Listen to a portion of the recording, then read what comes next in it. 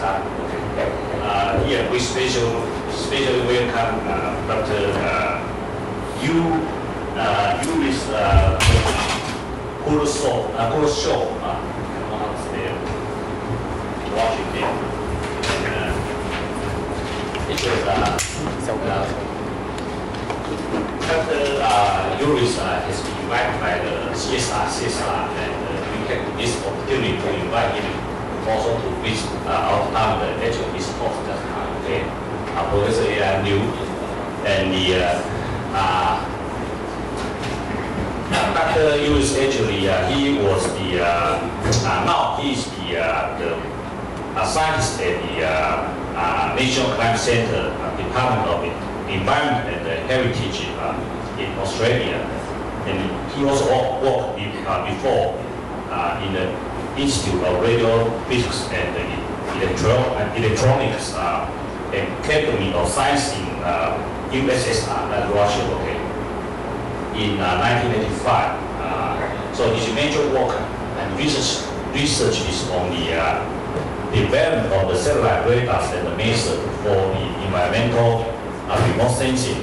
And because of this research, Dr. Yuriy has been awarded with the USSR government prize in this field of science and technology. Okay, so now he is kind of the international scientist on climate research, in particular for the glacier and the sea ice. Okay, in such kind of climate issue, okay, the glacier and the sea ice are such kind of migration. And also he had lead the Arctic polar expedition. Okay, so they kind of explained on the polar Arctic speaking. If maybe you can say something about how you, and so today we have this honor to have him to give a talk here, and his topic is the climatic hazards. Okay, talk about lots of climate issue currently happening in this on this world. Okay, let's welcome Dr. Yuriy. Okay. Thank you very much for the introduction and for the opportunity to present some of my research on climatic hazards at the National Central University. After a brief introduction on climate change, I will highlight importance of satellite remote sensing for environmental studies. And then I will talk about studies on tropical cyclones and thunderstorms. In the first part of my presentation, I will highlight importance of tropical cyclone database and its high quality, influence of El Niño Southern Oscillation phenomenon on tropical cyclone activity, tropical cyclone trends, climatology, and seasonal forecasting. Then we will discuss mapping of thunderstorms and lightning and trends in this severe weather phenomena. And in the last part of the presentation, I will highlight the importance of global navigation satellite system radio occultation methodology for deriving atmospheric parameters. The Norwegian Nobel Prize Committee awarded Nobel Peace Prize in 2007 to the Intergovernmental Panel on Climate Change, IPCC, and Mr. Al Gore for their efforts to build up and disseminate greater knowledge about man-made climate change and to lay the foundation for the measurement that are needed to counteract such changes. In press release of the committee, it is said that through the scientific reports it has issued over the past 2 decades, the Intergovernmental Panel for Climate Changes has created an ever broader informed consensus about the connection between human activities and global warming. Thousands of scientists and officials from over 100 countries have collaborated to achieve greater certainty as to the scale of the warming. In Climate Change 2007, the fourth assessment report of the IPCC, it is stated that warming of the climate system is unequivocal, and most of the observed increase in globally average temperatures since the mid-20th century is very likely due to observed increase in anthropogenic greenhouse gas concentrations. Climatic hazards become more frequent and severe in recent years. They affect about 250 million people around the world and cost over $60 billion a year. Attempts have been made to establish connection with climate change and increase in number of extreme natural disasters. From the beginning of my career in early 1980s, I was studying severe weather phenomena. I conducted research at the USSR Academy of Scientists, focused on satellite remote sensing, developing microwave sensors and methodology for data interpretation. That time, and it was more than 25 years ago, American and Russian scientists just began to discover unique opportunities which satellite remote sensing can bring to environmental scientists. Our first studies were focused to monitoring oceans and polar environment with the aim to avoid potential marine hazards. First experiments were conducted with surface-based remote sensing systems, and when optimal characteristics of microwave sensors were developed, then we moved on and developed space-borne systems. One of the most successfully recognized environmental satellite project was Cosmos 1500 satellite, which was launched in September 1983. And radar of this satellite achieved 33 months of continuous operational service, providing international community with unique real-time information. And it was outstanding achievement compared to relatively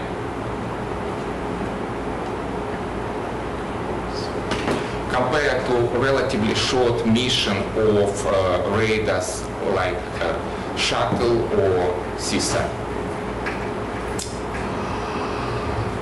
Invention of this system paved the way to systematic and long-term monitoring of the Earth's environment using satellite remote sensing, which we conducted in collaboration with American colleagues from NASA Goddard Space Flight Center. Important advantage of radars compared to optical sensors that they obtain day and night images of the Earth's surface under any weather condition. Abilities of optical sensors to observe Earth's surface is limited and dependent on sunlight and absence of cloud. So since introduction of satellite radars, monitoring of polar region during polar ride became possible. Using this unique information, we conducted a series of rescue operations. One of them was rescue of fleet of 50 ships trapped in sea ice near Wrangel Island in Arctic Ocean in 1983, somewhere here. And radar images from Cosmos 1500 satellite were the only information available during this time to rescue this fleet of 60 ships. Another famous rescue operation was rescue of research ship of Mike Somov trapped in 5 meters sea ice in Antarctic waters during winter of 1985. Study of icebergs and glaciers became also possible with this unique microwave remote sensing radar. In this slide you can see optical image top and radar image bottom of area near Antarctica in Weddell Sea.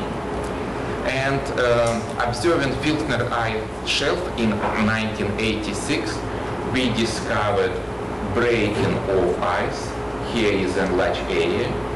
And this shelf was breaking in few pieces. And then this diamond shade of iceberg was located Russian polar station Druzhna. Discovering this allowed us to evacuate people and avoid another catastrophe. Using this unique tool, observation of the most powerful severe weather phenomena such as tropical cyclone became also possible. Here is a radar image of a Hurricane Diana approaching the American coast on September 11, 1984. Together with American scientists, we closely monitored development of this hurricane, and we were one of the first group who used radar images to estimate power of cyclones using microwave remote sensing. Particular hurricane, this one Diana, was estimated as having power as 120 million megawatts. For comparison, output of all world nuclear power reactors is around 370,000 megawatts, which is 300 times less. Hurricane Diana was the most powerful North Atlantic hurricane in 1984 season.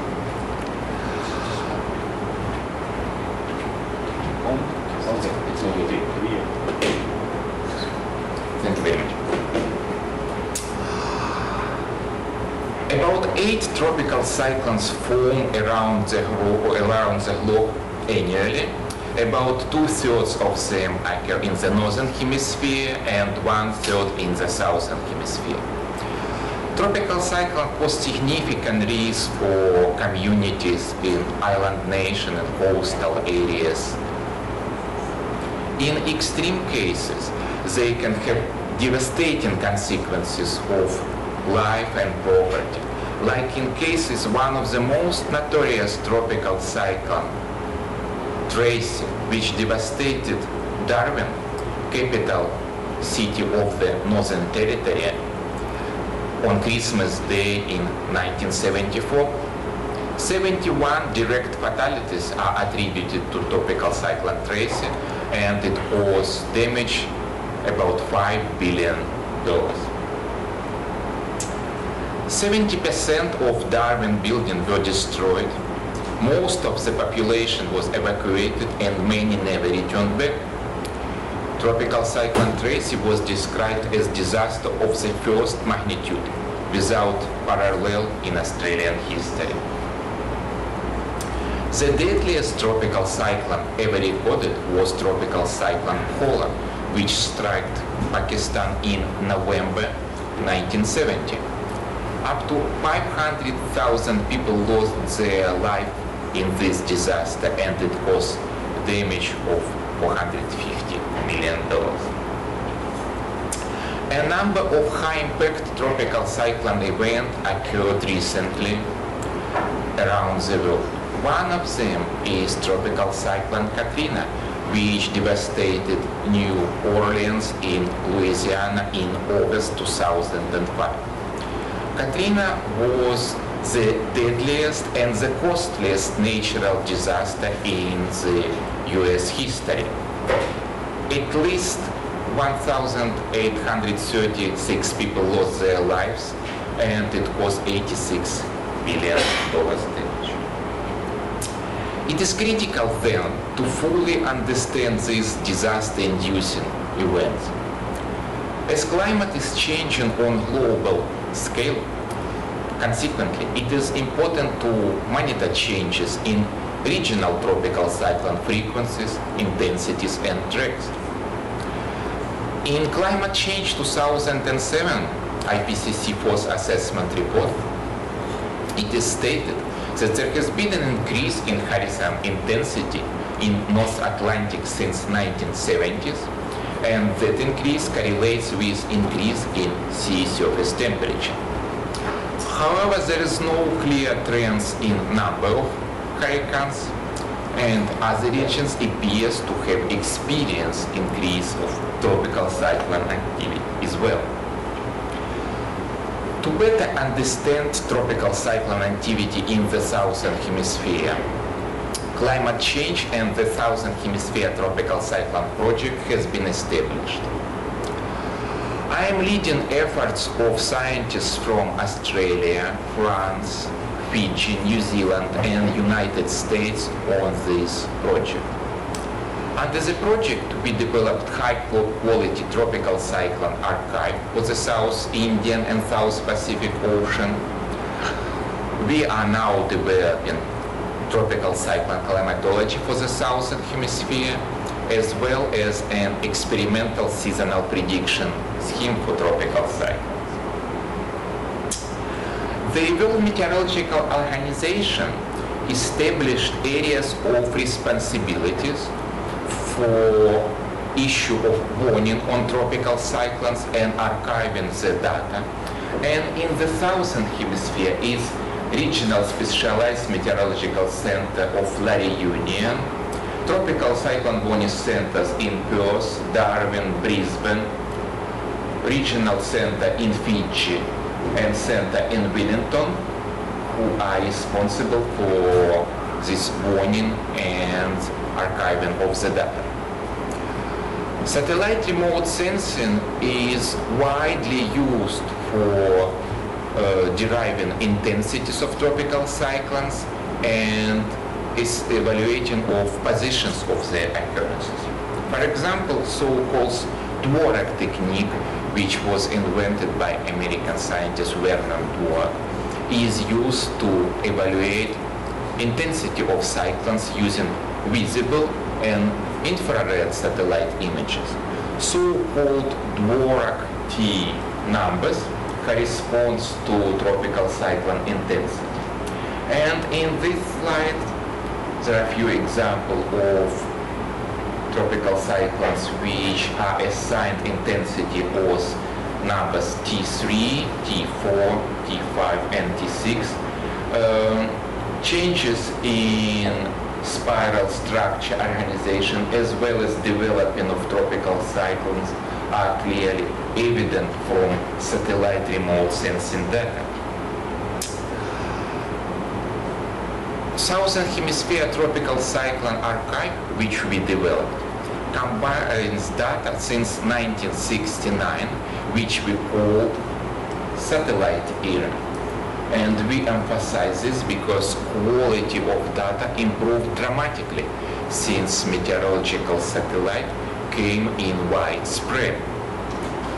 Also, specialized website for disseminating results and data, tropical cyclones in the Southern Hemisphere, has been established. Primarily purpose for this was to develop a tool for assessing detailed information on historical data of cyclones in the Southern Hemisphere.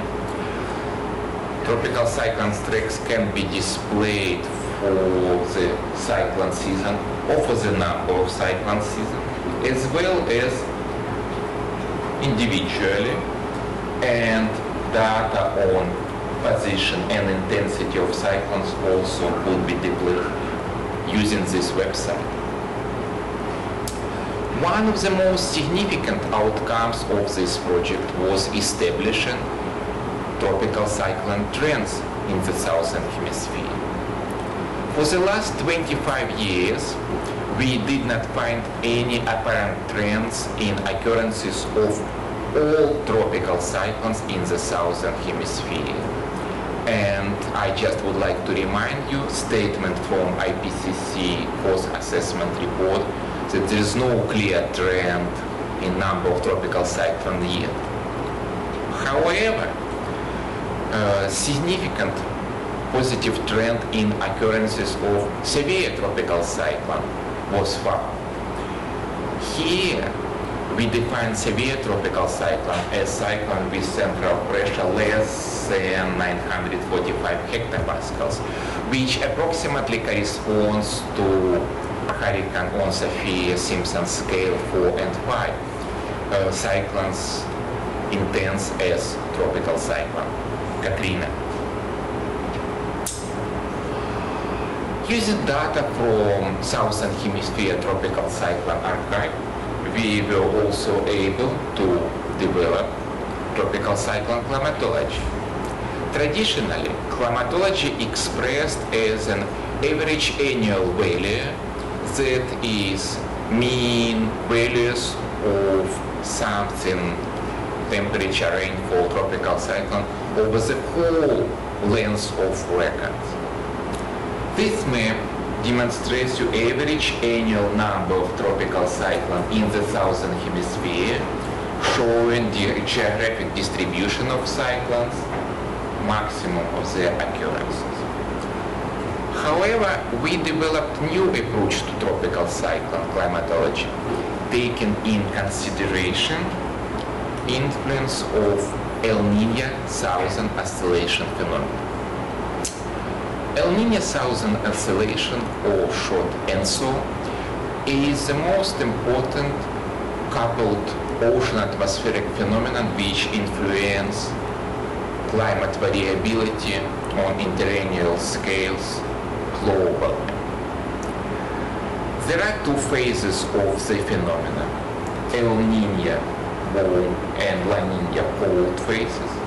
During El Niño, substantial warming of sea surface temperature in equatorial and near equatorial areas of Pacific occur. In La Niña, it is cooling, and this changing in sea surface temperature also coupled with significant changes in atmospheric circulations.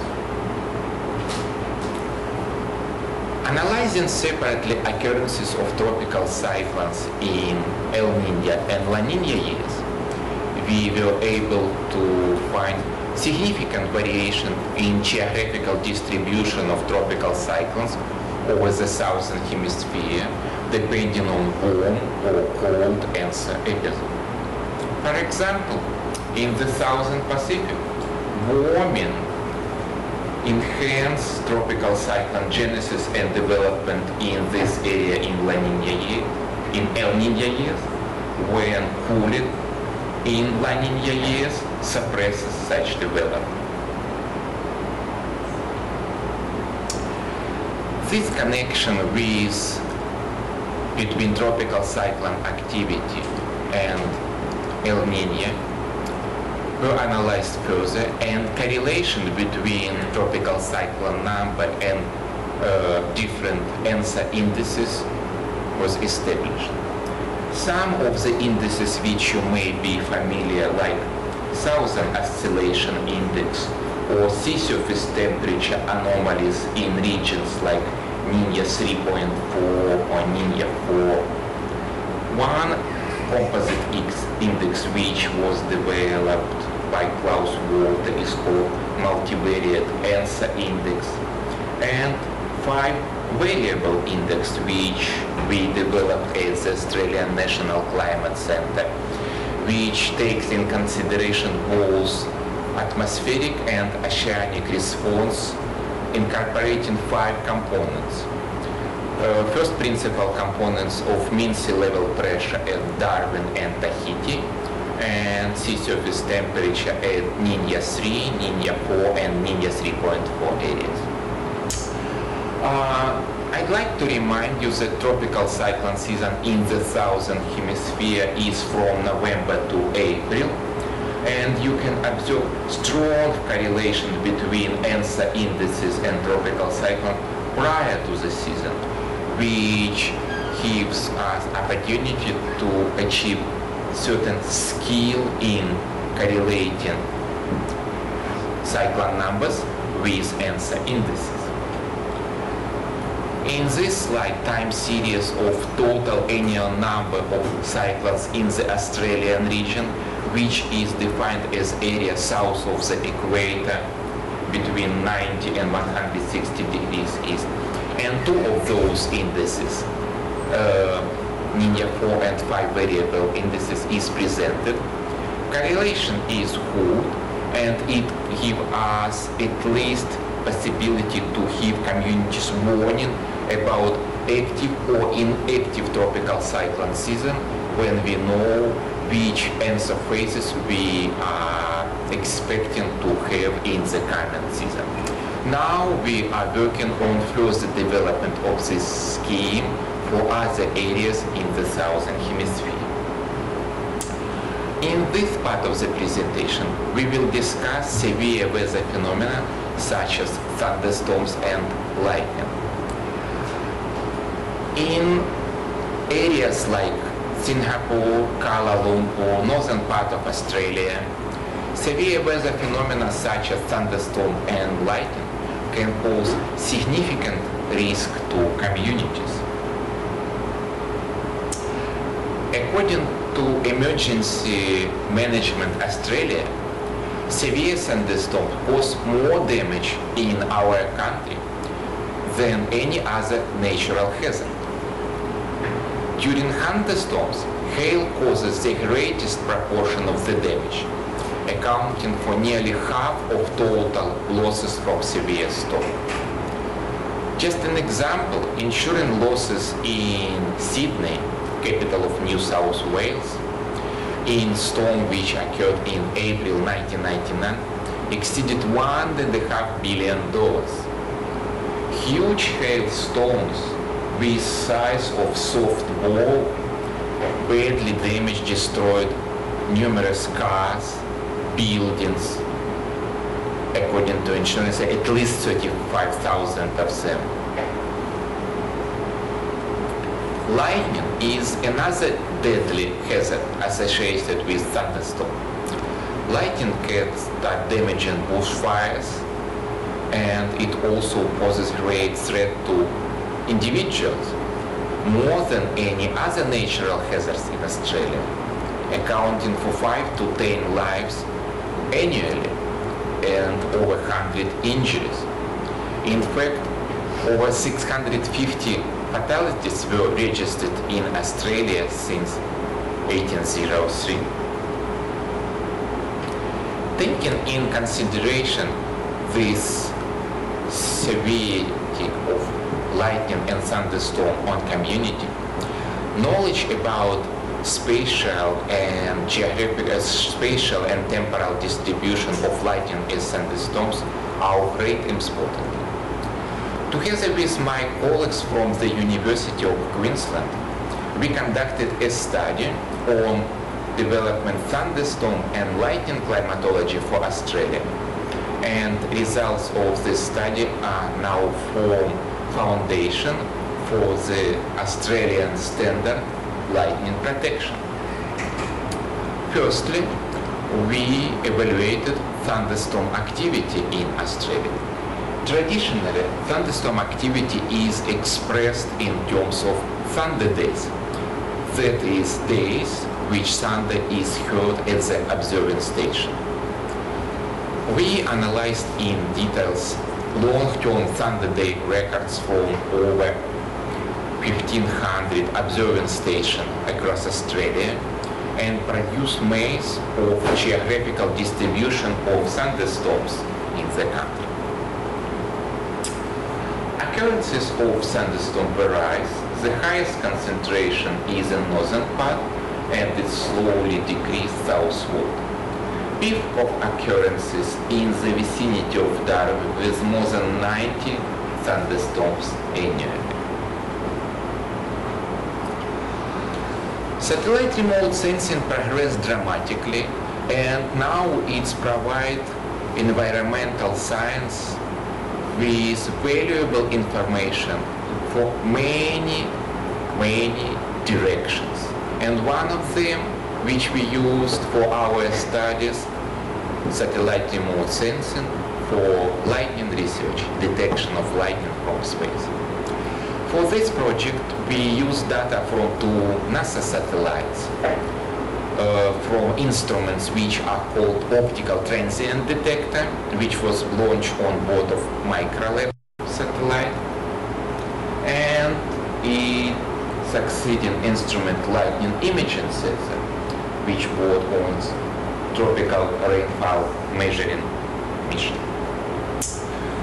We utilize data from all available sources, firstly, of course, satellite data, as well as ground-based lightning flash counter data and long-term thunder days record, and produced maps, lightning maps for Australia for the first time. Lightning flash density map as well as lightning ground flash density map. Just to explain, lightning, when it occurs between cloud and cloud, which we call intra-cloud or cloud-to-cloud strikes, and between cloud and surface, which we call ground. And this portion of lightning strikes, it represents hazards for people and structures. So, 2 maps, total flash and lightning ground flash density. Here is map of lightning total flash density and maps of thunderstorm occurrence and maps of lightning occurrence. Now they form foundation for our new standard lightning protection. Implementing these results help us to improve protection measures and improve protection of life and property against lightning in Australia. Apart from developing maps and implementing better protection measures, long-term records of thunderstorms and lightning occurrences allowed us to evaluate trends in thunderstorms and lightning over the past 5 decades. Here, trends for 2 localities in Australia, Darwin and Townsville, both are in tropical areas, are presented, and upward trends in occurrences of lightning as presented as lightning ground flash density is demonstrated. We investigated relationship between lightning and convective available potential energy and particular wet bulb maximum temperature, and found strong relation between increase in wet bulb maximum temperature and increase in number of thunderstorms or increase in number of lightning ground flash density. So this relation between temperature and lightning makes it very likely that thunderstorm and lightning activity will increase substantially in warmer climate. In this part of the presentation, I would like to briefly introduce importance of new methodology, GNS radio occultation atmospheric retrieval for atmospheric research. Launch of cosmic constellation in 2006 provided us with unique opportunity to derive profiles of refractivity, temperature and pressure, which subsequently can be used for study of severe weather phenomena like tropical cyclones and thunderstorms.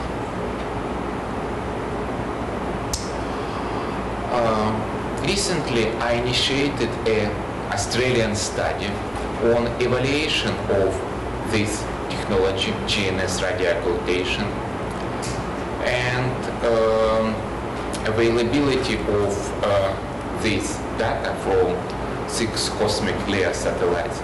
give us really unique opportunity to obtain real-time vertical profile of atmospheric parameters. In meteorology, we use radio zone observation for more than 50 years to derive atmospheric profile of temperature, pressure, humidity, and wind. In Australian region, we have 38 upper air stations.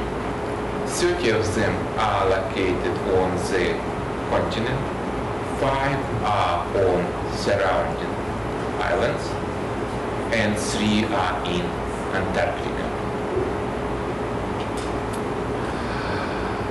Using satellite remote sensing technology like GNSS radio occultation, we may have significant advantage, firstly in terms of potential global coverage.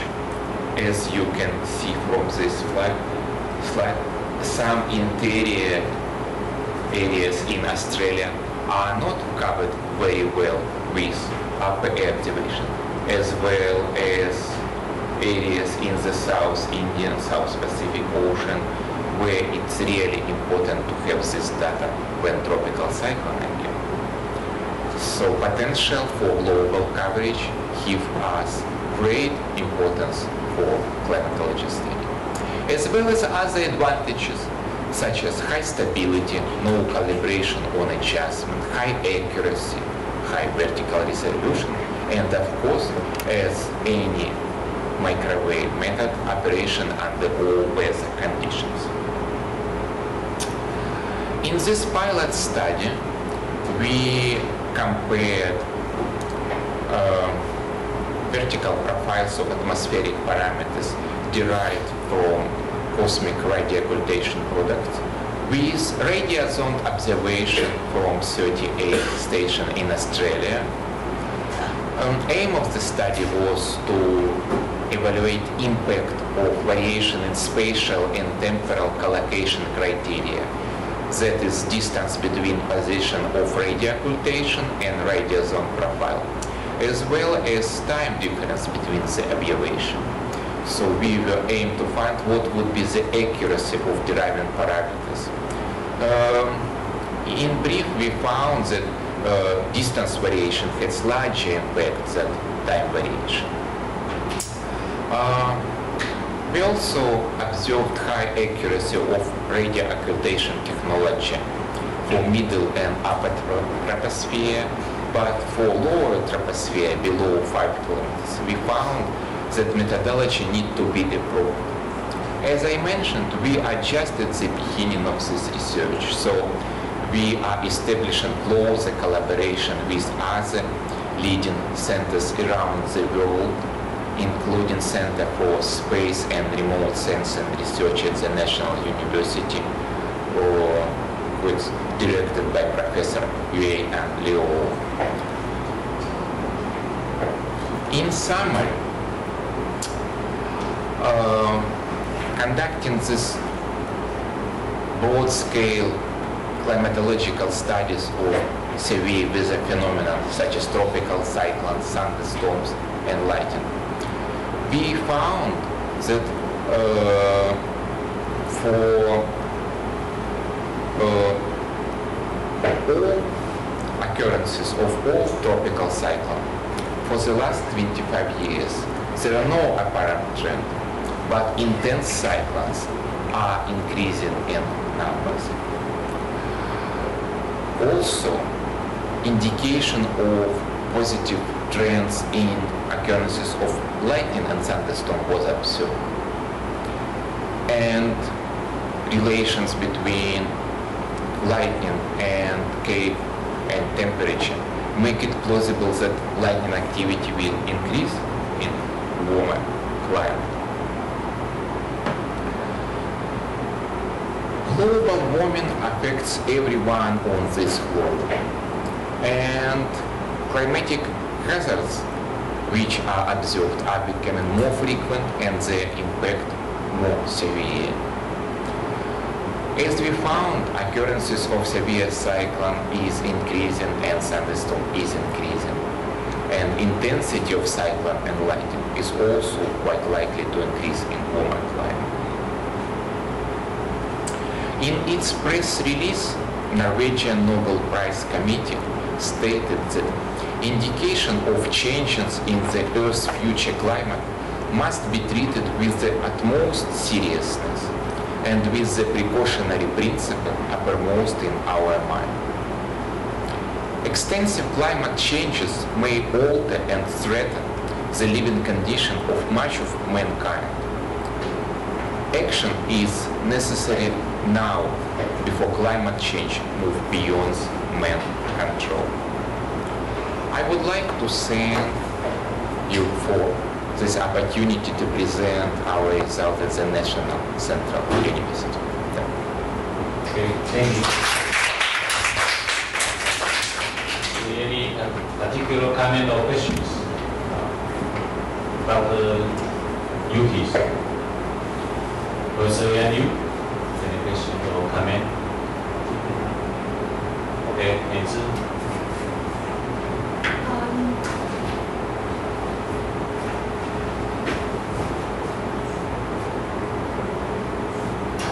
You have related your tropical cycle occurrence with the ANSO events in the past almost 50 years.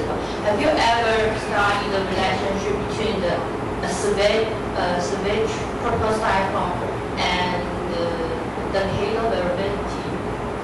And the decadal, the 10 years variability. tropical cyclone archive for the southern hemisphere, as I mentioned, now consists of data which are from satellite view from 69-70. So it's nearly 40 years of data. However, not all these data are applicable for in-depth studies because of not so-called high quality. Many systems are missing, and we are working now on improving of the archive. When I presented trends, I presented time series that from 1981-82 tropical cyclone season, which is only about 25 years of data, because only from that time we may have reasonable confidence in estimation of intensity of cyclone. And this is a crucial point when you separate them between, let's say, weak, moderate, and intense, as we break them in these three major categories in Australia. Even more, I'm still not confident that even since 1981, quality of this data are so good that we can draw plausible conclusions. Yes, we derived this trend for tropical cyclone with intensity below 985 hectopascals. And we demonstrated that this trend in numbers is statistically significant. But still more years of data are required to be more confident in this. So answering your question, to establish correlation between 10-year at this stage is not possible. We have no such data. We keep working on improving of data quality. And one of the next stage of this project, tropical cyclone archive, climatology and seasonal prediction for the southern hemisphere, will be reanalysis of the data.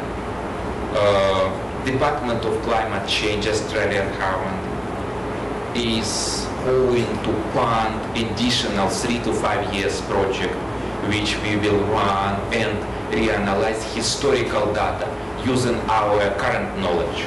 So this is our plan for the next 3 to 5 years to have even better data. And with available new data, perhaps we can run better and more in-depth analysis, including what you suggested. Okay. Oh, okay. Can I have one more question? Absolutely. Do you have you ever discovered any trend of the local SST where the tropical cyclone journeys in the southern hemisphere? I mean, when I analyzed trends in indices which describe Jensen, I looked at the Southern Oscillation Index, sea surface temperature anomalies, but not local, in Ninja 3, Ninja 4, and Ninja 3.4 regions, as well as I mentioned index which we developed in National Climate Center, so-called 5-variable index.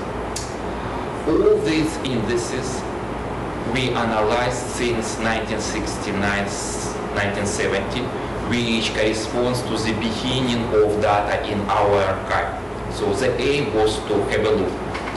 If downward trend which we established for cyclones in the southern hemisphere, in Australian region for the last 37-38 years, is it attributed to downward trend on answer or not? And yes, we found some indication that they are intercorrelated. In South Oscillation Index, yes, we found downward trend. In sea surface temperatures, we found upward trends, which give us indications that climate is moving towards El Niño type of climate. So no analysis for local SSTs like, let's say, in Coral Sea or in half of Carpentaria. But in these three areas, Ninja 3, Ninja 4, Ninja 3.4, we observe upward trend. thank you. Okay, any more question? You mentioned that your skin cause of white bar. Can you say a little bit more about this technique, the white bar? When you compare when you use the white bar technique to compare the trend, and that's a very good agreement between. Maybe I did not explain it well. It's called 5 variables index. 5 variables means that it has 5 principal components. 2 of them are mean sea level pressure in Darwin and in Tahiti. These 2 stations are commonly used to derive so-called Southern Oscillation Index. And this index is described as changing in atmospheric circulation, which happened in that area, and changes in this circulation, well, they indicates us if it's El Niño warm episode or La Niña cold episode. Another 3 components are sea surface temperatures in those regions which I just mentioned before, Ninja 3, Ninja 4, and Ninja 3.4. So these 5 variables, they are combined in one index, and this one number gives us some indication similar to SOI or sea surface temperature, but we believe that it describes it better because answer is coupled ocean atmospheric phenomena. So SOI, as you know, is highly variable index, very highly variable, and it describes one side of the phenomena, atmospheric circulation. Sea surface temperature or sea surface temperature anomalies, they describe oceanic response. Combining them as one index, we believe give us certain advantage.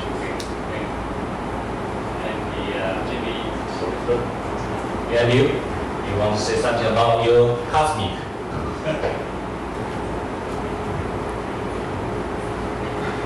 Yeah, in the second half of your talk, almost close to the end, you mentioned something about the cosmic.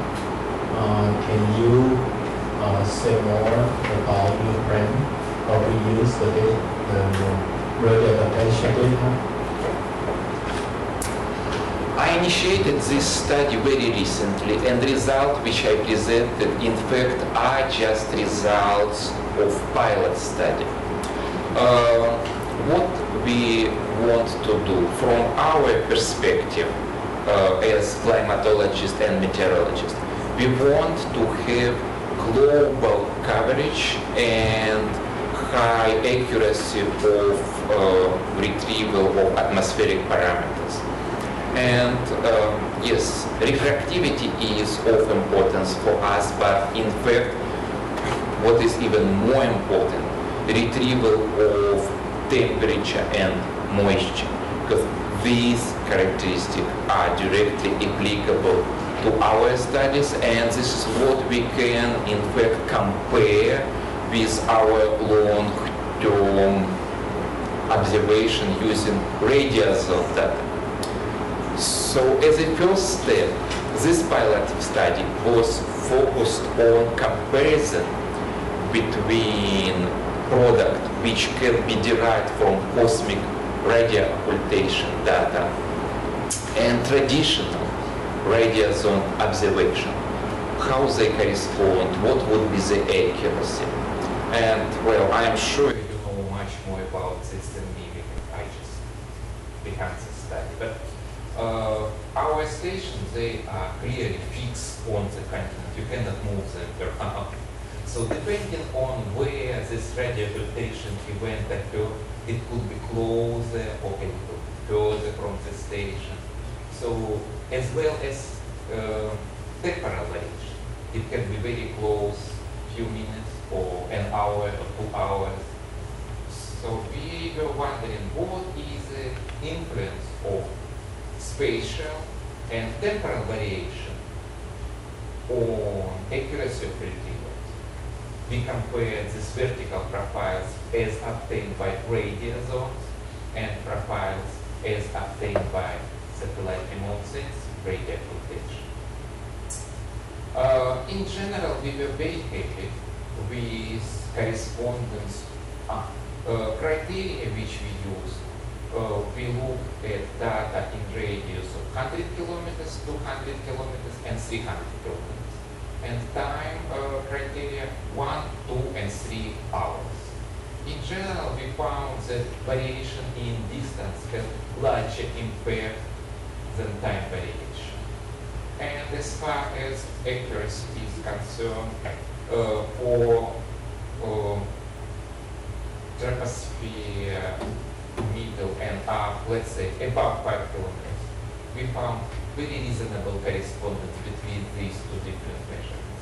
And also we found that below 5 kilometers, methodology needs to be improved if we want to have reasonable accuracy. So what I'm going to do from now on, we are finding our collaborators from Royal Melbourne Institute of Technology who are experts on this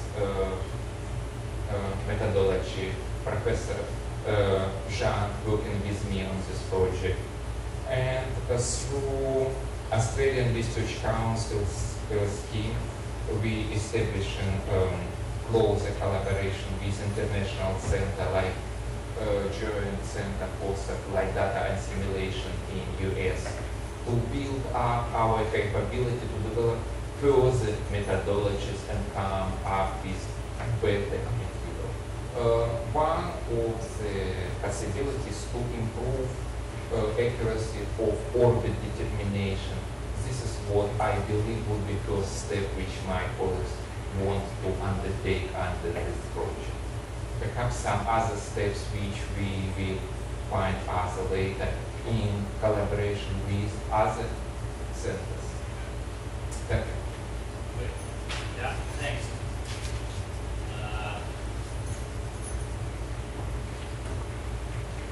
So we are going to the end of this seminar time. Normally that start at 12. After that we have the lunch together. And so here we thank Dr. Yuriy, Yuriy giving this interesting talk, and particularly related to the cosmic. You know that we are so many scientists here working on the cosmic data analysis and data simulation. We hope in the future we have some opportunity to collaborate with the Australian Climate Center and you. Okay. let's look forward for the future collaboration. Okay, thanks, Dr. Yuriy's talk. Once again, thanks a lot for inviting me to present. Thank you very much.